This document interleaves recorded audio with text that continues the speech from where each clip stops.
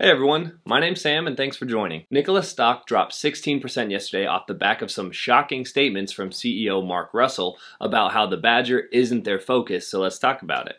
Back on July 2nd, I made a video titled, "Do Not Pre-Order the Nikola Badger Yet," which was about just that, why you shouldn't pre-order the Badger until it comes out and you can see exactly what it is. And the other thing is they have all these specs listed, but it's not like Nikola has ever built pickups before. So I would be highly skeptical that they'd be able to produce to the specs that they are claiming they're going to.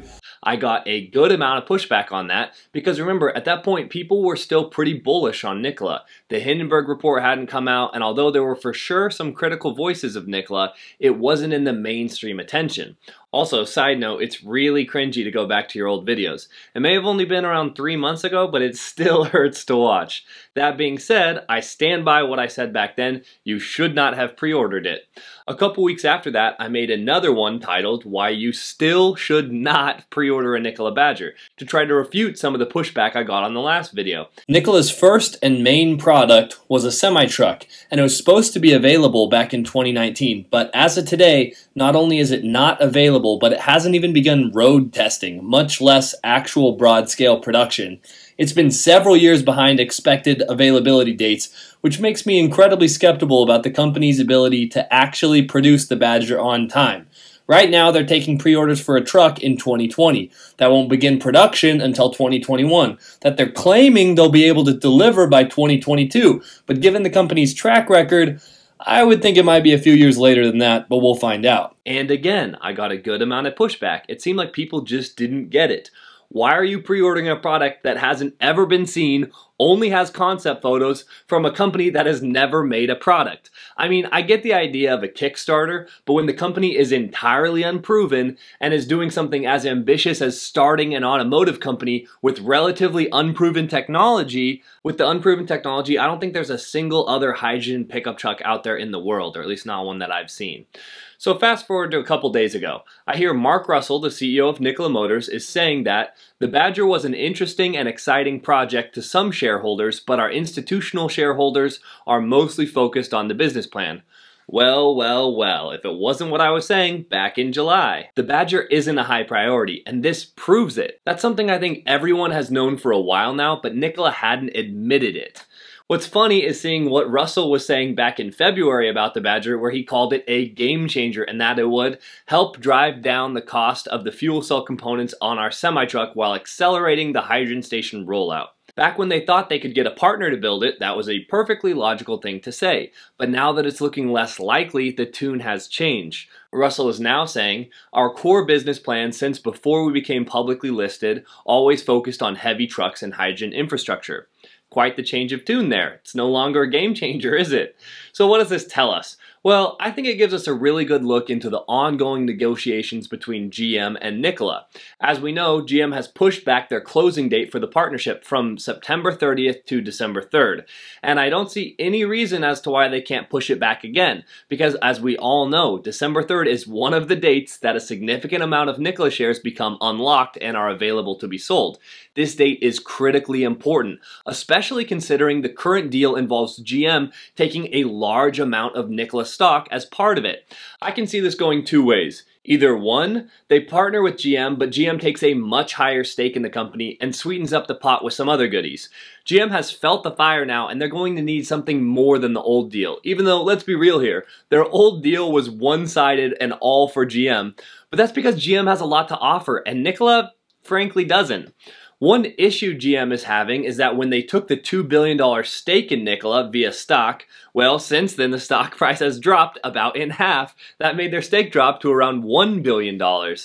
But they had arranged that deal before the Hindenburg report, and maybe, just maybe, GM now knows more about Nikola than back then. I'm not saying they didn't know everything about Nikola before the Hindenburg report, but I will say I am very skeptical about GM's due diligence when it comes to investigating Nikola's fraudulent activities.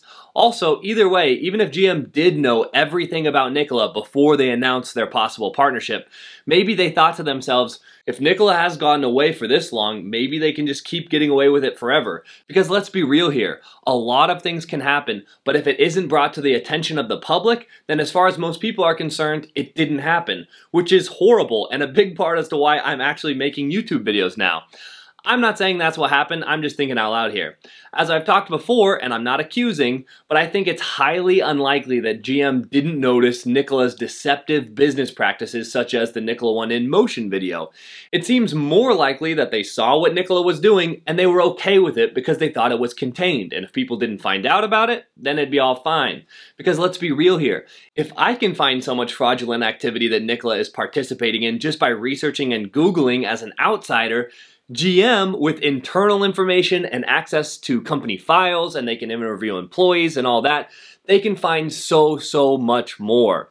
And after doing research into GM's practices over the last century or so, I'm not entirely convinced they're as moral as they claim to be. By the way, if you want an interesting story where GM was convicted of monopolizing, check out the trolley system monopoly, where GM basically bought out the popular trolley systems in cities across America in the 1940s, and then dismantled them, forcing people to buy cars instead of taking the once popular and cheaper public transportation. To be perfectly honest, it's not super relevant to today, but it's a really interesting story. Anyways, the other outcome is that GM drops the partnership and Nikola is left high and dry. This seems pretty likely, as it looks like Russell is trying to temper the expectations of investors. The way I read his quotes is that he wants to make sure people know they don't need GM. And why would he say that? It's because he thinks there's a good chance the partnership falls through and he's trying to set people's expectations accordingly. Again, just my opinion. Mark Russell said this: "We have the ability and have a base plan of doing it ourselves. If we have a partner, that just enables us to consider going faster and helps reduce risk." Look, I'll just say this. How? If Nikola doesn't partner with someone, how do they expect to build the Badger? To build a truck, you need a factory. They are building a factory in Coolidge, Arizona at a snail pace, but still, they are building a factory. But they're planning that factory to build their semi-trucks. So are they going to add something onto the factory that would allow them to produce the Badger? Will they cut production of the semi to make room for the Badger? I highly doubt that because, as I said earlier, the Badger is secondary priority to the semi, but maybe. My question is this: if you're saying you have the ability to build the Badger without a partner, I just want to know how. Are you building a new factory? Are you adding onto your factory currently under construction? How exactly are you going to do it? Let's get specific. But to be fair, this is all secondary because a huge problem they have right now is cash. They just don't have enough for what they're trying to do. And one way they were able to get things done without as much cash is by partnering with other companies. But if these partnerships fall through, then all of a sudden Nikola has to foot the entire bill themselves, and they don't have close to enough money to do that. Back in July of this year, they had set the delivery date for the Badger for 2022. And I just don't see any way possible that they will actually meet that deadline without GM. This actually concludes pretty nicely into what I said a few months ago. You should still not pre-order a Nikola Badger. That's going to do it for this video. Let me know what you think in the comment section below, and thank you for watching.